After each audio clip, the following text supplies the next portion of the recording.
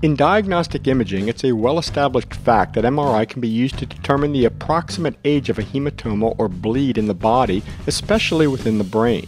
We are told that this phenomenon is possible because of the evolutionary changes in the T1 and T2 signal characteristics of the hemoglobin molecule in an aging thrombus, roughly characterized as hyperacute, isointense to brain on T1 and hyperintense on T2, acute, hypointense to brain on T1 and dark on T2, early subacute, bright on T1 and dark on T2, late subacute, bright on T1 and bright on T2, and chronic, dark on T1 and dark on T2. Most of us just simply memorize this chart for the test or look it up when we see a bleed on the MRI submitted for interpretation, but over the next few minutes, in an effort to help you actually understand rather than rotely memorize these signal changes, we're going to review the overall structure of hemoglobin with details of the heme molecule, which is predominantly responsible for the observed signal changes. Mammalian hemoglobin is a metalloprotein consisting of 4 globin subunits, 2 alpha and 2 beta, each of which houses the iron-containing heme molecule. So as you can see, there are 4 heme molecules and 4 iron atoms per hemoglobin. To simplify a little bit, let's take a closer look at one of the 4 subunits. The subunit can be split into its protein globulin, which forms a watertight folded complex around the non-proteinaceous iron-containing heme molecule. Since this is where most of the action takes place, let's get into some details of the heme component. At first glance, this molecule looks a little daunting, but we're going to break it down for you and hopefully you'll see it's really not that bad. The central portion of heme consists of 4 carbon-nitrogen pentagonal molecules called Pyrrole rings, each of which possesses its sole nitrogen atom closest to the molecular center. Each of these rings is then linked with a methane bridge, basically a single carbon attached to one of the rings with a double bond, the other ring with a single bond, and 1 hydrogen atom to complete the requisite 4 bonds to each of the carbon atoms. 2 side chains dangle off each of the 4 Pyrrole rings to complete the molecule. This structure is called a Porphyrin ring and is basically a chelating agent for the central oxygen-transporting iron atom. Before we complete our molecule, let's take a closer look at this central iron atom. The Roman numeral 2 below the iron symbol represents the oxidative state of the iron cation of +2. This is the ferrous form of iron and is the configuration found in the normally functioning heme molecule. Iron can actually exist in multiple oxidative states from -2 to +7, but +2 and +3 are most common, with the +3 representing the ferric form of the cation. This form of iron will be important when we're talking about the older hematomas in a moment, but for now let's get back to our ferrous iron.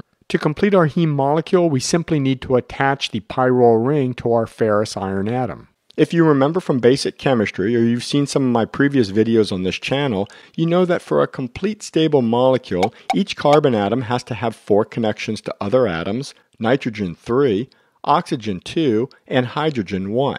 I'm not going to go through the whole molecule to confirm the proper number of bonds, but I do want to focus on the 4 nitrogen atoms at the center of the porphyrin ring. 2 of the 4 nitrogens only have 2 connections to adjacent atoms and therefore will form standard covalent bonds with the adjacent iron atom completing each of the nitrogens' 3 connections. However, the other 2 nitrogens already have their requisite 3 bonds to adjacent atoms and should be complete. This seems to pose a problem if we want to securely fixate the iron atom to the entire carrier porphyrin ring, but fortunately there is a solution. In our video on gadolinium, another metal cation, we talked about the unusual chemical bonding that exists between our chelating molecule and the metal ion itself. Briefly reviewing, the type of bonds that we are all familiar with from our high school chemistry class are called covalent bonds, where each of the atoms shares one of its valence electrons with its atomic neighbor, allowing each to complete their valence subshells for molecular stability. For instance, the simplest hydrocarbon, methane, consists of a central carbon atom with 4 valence electrons requiring 4 more electrons to complete its unfilled orbitals, which is attached to 4 hydrogen atoms with 1 valence electron, each requiring 1 additional electron to complete its unfilled subshell. The carbon shares one of its 4 electrons with each of the hydrogen atoms, giving them their requisite 2, and in return the hydrogens share their lone electron with the carbon, giving this atom a total of 8. Similarly, The simple water molecule has a single oxygen atom with 6 valence electrons bound to 2 hydrogen atoms. Sharing their electrons again gives oxygen its magical 8, and each of the hydrogens their 2. Everyone's happy. Since each atom is sharing at least one of its valence electrons with its neighbor, this type of bond is called covalent. However, these metal atoms have already given up some electrons to make them a positively charged metal cation, and in the process become very electron selfish, unwilling to share their valence electrons with their fellow atoms, but are more than willing to take electrons from other atoms, most notably oxygen and nitrogen. They receive these electrons at what we call coordinate sites, of which iron has 6. Looking at water, you can see the molecule is polar, with the positively charged hydrogens asymmetrically binding to the oxygen. The 2 free electrons on the far side of the oxygen make this portion of the molecule slightly negative.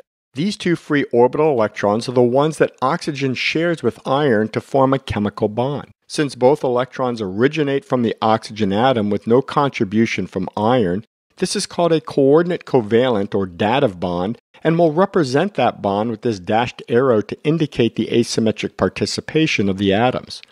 Other examples of dative bonds include the oxygen molecule that makes up 21% of our atmosphere, and various nitrogen molecules which again, because of the relative asymmetric bonding, creates a polar free pair of electrons that the atom is willing to donate to the iron atom. So, with this new information, let's go back to our porphyrin ring. Based on our discussion, we can see that the remaining 2 nitrogens in the center of the ring, which already have their requisite 3 connections, can still form coordinate covalent or dative bonds with the ferrous iron, completing the heme molecule. Remember that iron has 6 coordinate sites. We've used a total of 4, with the 2 covalent and 2 dative bonds attaching the iron atom to the nitrogens of the porphyrin ring. The 5th site attaches the heme molecule to the pentagonal histidine through a standard covalent bond with the apical nitrogen, and the other end of the histidine chain is attached to the globin protein, a portion of which is shown here. This leaves 1 coordinate site open, which is where most of the action actually takes place. This is the oxygen-carrying portion of the heme molecule, forming a temporary dative or coordinate covalent bond with O2. With the completed molecule, we can now dive right into the MR characteristics of the various forms of hemoglobin, but for clarity, I want to take a quick moment to review some interesting features of iron, meat, and magnetism that are actually all relevant to our discussion. Let's start with iron and meat. 35% of the Earth's entire mass is made up of iron, most of which is found in the core and mantle. The outer crust is about 5% iron. We're all familiar with the reddish and brown hues found in a rusty piece of steel, which represents the various forms of iron oxide. Similarly, iron provides the brilliant reds and browns seen in the stunning geologic formations around the world. Iron is also responsible for the healthy red colors we associate with a fresh steak, or the darker meats of domesticated poultry like the chicken drumsticks and thighs. These pigments are due to an oxygen-carrying molecule in these meats called myoglobin. Similar to hemoglobin, with a protein globin surrounding an iron-containing heme molecule, myoglobin is found in animal muscles thought to be used for endurance. The myoglobin stores a readily available local source of oxygen to keep the muscles working normally during extended periods of activity. Comparing the domestic chicken to wild ducks, chickens don't fly but use their wings for short bursts of lift and therefore don't need an abundant oxygen reserve. As such, their powerful pectoral muscles contain almost no myoglobin, making them a white meat. Ducks, on the other hand, fly long distances, and their pectoral muscles consume a lot of energy and oxygen in the process. The abundant myoglobin in their pectoral muscles gives this meat its reddish hue. Chickens do spend a lot of time walking the farm looking for grubs and bugs, so the muscles of the legs containing myoglobin providing the familiar dark meat of the drumsticks and thighs. Similarly, beef and dairy cattle spend most of their entire existence roaming the pastures while grazing, and the oxymyoglobin provides both the oxygen reserve and rich redness of a fresh steak. With regards to magnetism, the 3 most common types are, in order of increasing strength, diamagnetism, paramagnetism, and ferromagnetism, depending predominantly on the number of unpaired electrons orbiting the nucleus. For all intents and purposes, diamagnetism with all paired electrons really has no notable magnetic effect, both macroscopically and with regards to MR imaging. Paramagnetism is probably the most interesting in MRI because the strongly paramagnetic cation gadolinium with 7 unpaired electrons is used as a T1 contrast agent, but the effect is dose limited. Small amounts of a paramagnetic substance in the vicinity of hydrogen protons increases T1 signal, but in higher concentrations, the strong induced local magnetic field produces susceptibility artifact that destroys both the T1 and T2 signal, making them dark on the MRI. Finally, ferromagnetism is limited to basically 3 or 4 elements: nickel, cobalt, and of course iron metal. Gadolinium becomes ferromagnetic below 68 degrees Fahrenheit, well below body temperature, so really not relevant to MR imaging. While the iron metal is strongly ferromagnetic, the metal cation in the center of the heme molecule can range from diamagnetic to superparamagnetic depending on its oxidative state and attachment to other molecules. This and the changing local environment of the hemoglobin molecule is the key to the varying T1 and T2 signals seen in an aging thrombus. Now we're ready to talk about some hematomas. A hyperacute bleed is seen in the first 24 hours after an arterial disruption. Since this is coming from an artery, 95% of the hemoglobin will be carrying an oxygen molecule, and therefore, this complex is appropriately labeled oxyhemoglobin. Oxyhemoglobin has no unpaired electrons and is therefore diamagnetic with no substantial local magnetic effect. We would therefore expect the hyperacute bleed to look identical to the surrounding CSF, which is dark on T1 and bright on T2 weighted images. However, the proteins of the red blood cells, plasma, and globin molecule contain hydrogen protons, which provide some T1 signal, making the hyperacute bleed isointense to the adjacent brain on a T1 weighted image and isointense to CSF on the T2 weighted image. This, of course, can make a small hyperacute bleed very difficult to see on standard T1 and T2 weighted images.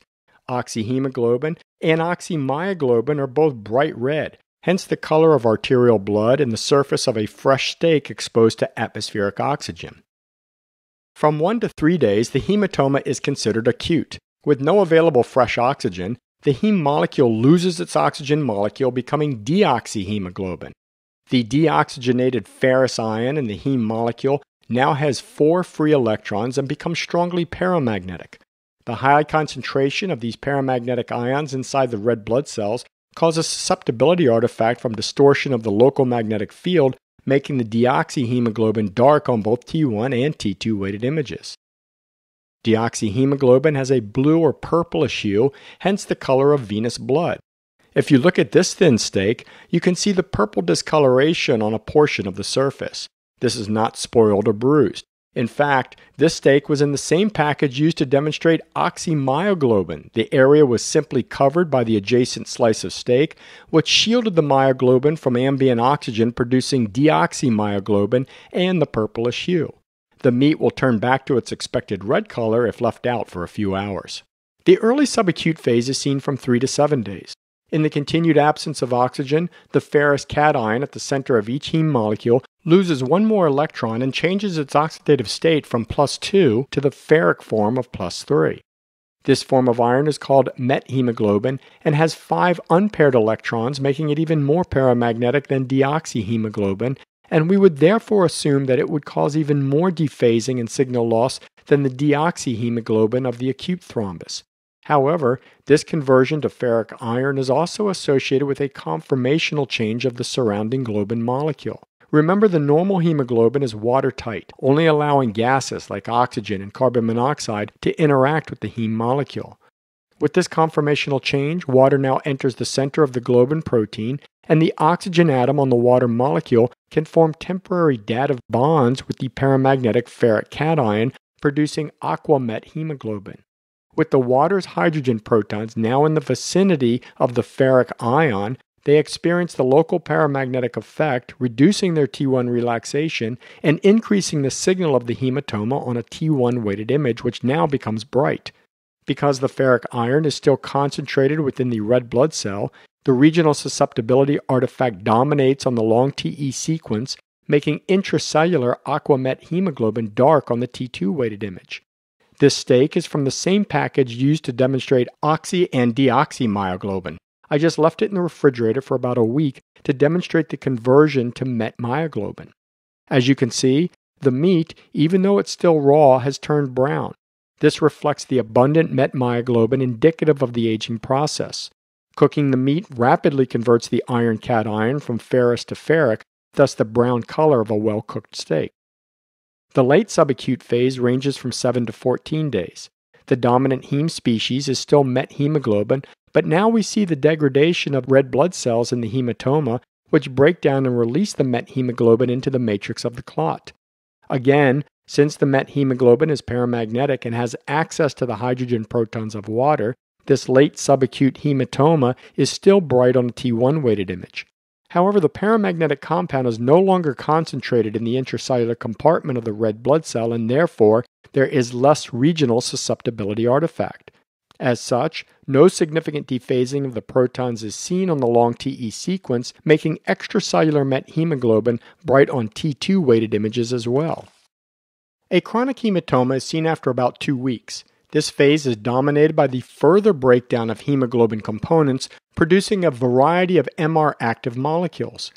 The globin chain begins to fragment, producing small protein strands, one of which may still be attached to the heme molecule. Some of these protein-histadine heme complexes can further degrade, losing their ferric iron, and porphyrin ring, producing a free protein-histadine complex. The open binding site on the apical nitrogen can then bind covalently to the 6-coordinate site of other intact heme molecules, producing a heme sandwich between two histidine protein complexes called hemichromes. Hemichromes have a greenish hue and could explain the greenish color seen on aging red meats. These complexes are also diamagnetic and therefore do not exert a significant effect on the local MR signal. However, simultaneously, some of the free iron cations released in the process are gathered into the normal local storage units called ferritin, basically a hollowed-out ball of 24 protein subunits that holds a few hundred to a few thousand iron atoms in its core. This cluster of iron cations has more than 10,000 free electrons, making it super paramagnetic, which markedly decreases the T2 relaxation, making the chronic clot dark on both T1 and T2 weighted images. In addition, an amorphous collection of fragmented proteins, ferritin storage units, free iron, and lipids accumulate in the clot matrix, producing hemosiderin. With more than 100,000 free electrons, hemosiderin is also considered superparamagnetic, further disrupting the local NMR signal, making the chronic clot dark on both T1 and T2 weighted images. This hemosiderin is then picked up by macrophages and the reticular endothelial system and deposited on the hematoma wall, giving the familiar hemosiderin ring seen in chronic hemorrhage, often associated with a cavernous angioma. Okay, that was tough. A lot of information and a little bit of time, but hopefully, with a little review, understanding the process of hematoma evolution will help you quickly recall the MRI signal characteristics of an aging thrombus. One last review before we wrap this up. The hyperacute bleed is less than 24 hours old with the dominant hemoglobin species oxyhemoglobin. The acute bleed is 1 to 3 days with the dominant hemoglobin species deoxyhemoglobin. Early subacute is 3 to 7 days with the dominant hemoglobin species intracellular aquamethemoglobin. Late subacute is 7 to 14 days, dominated by extracellular aquamethemoglobin. Finally, the chronic hematoma is greater than 2 weeks old with multiple breakdown products of hemoglobin including hemichromes, ferritin, and hemosiderin, the latter two products dominating the T1 and T2 signal characteristics of the chronic thrombus. As always, thanks for watching and we'll see you next time.